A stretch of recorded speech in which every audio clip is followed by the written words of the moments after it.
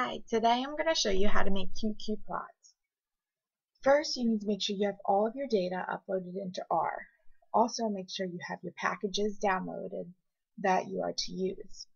So once all your data is loaded, as you can see, I uploaded all my variables and it was calculating all the data. We're going to open up a notepad. And we want to make 4 different plots and have them all in one screen. So in order to do this, we're going to do the par function equals C and 1 comma 4. That tells us we're going to have 1 row and 4 columns, which is our 4 different graphs. So we're going to do QQ norm, and this is for all edits period. And we just want this first graph title to be raw data. Oh, don't forget your equal sign.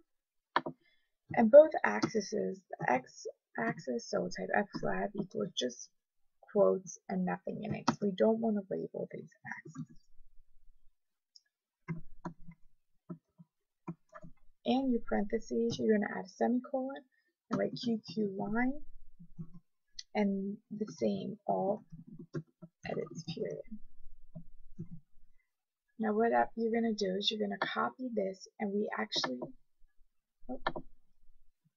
copy this first one, and then we are going to paste it 3 more times. So we want our raw data. Now we're going to take this one, and previously we have already created, we want to make transformations.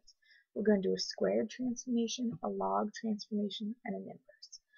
So here we're going to add the SQ and change our raw title to squared. But don't forget at the end you also need to change down here to SQ. We're going to do the ln, the log, and these here, the main, are just our titles.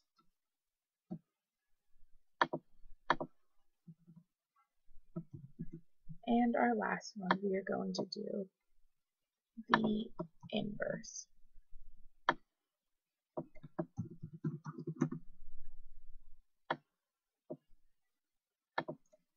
Now I want you to copy and paste what you've just put in your notepad into R.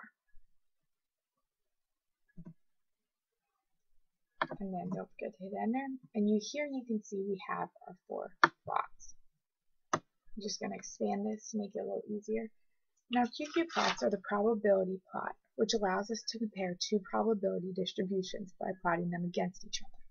So the diagonal line in all these are the normal distribution that we then plot our other information against our normal distribution. We do transformations because a lot of the data is spread out on a large scope and includes outliers. So we want to transform them in order to find a normal distribution. If you look at these 3, you can see these 4, the log distribution actually shows the line of best fit, and during this period it has the closest to the normal distribution. It is closest to the line, and it is the graph that deviates the least from the line. Therefore, when looking at these different ones, the log would be the best function to use.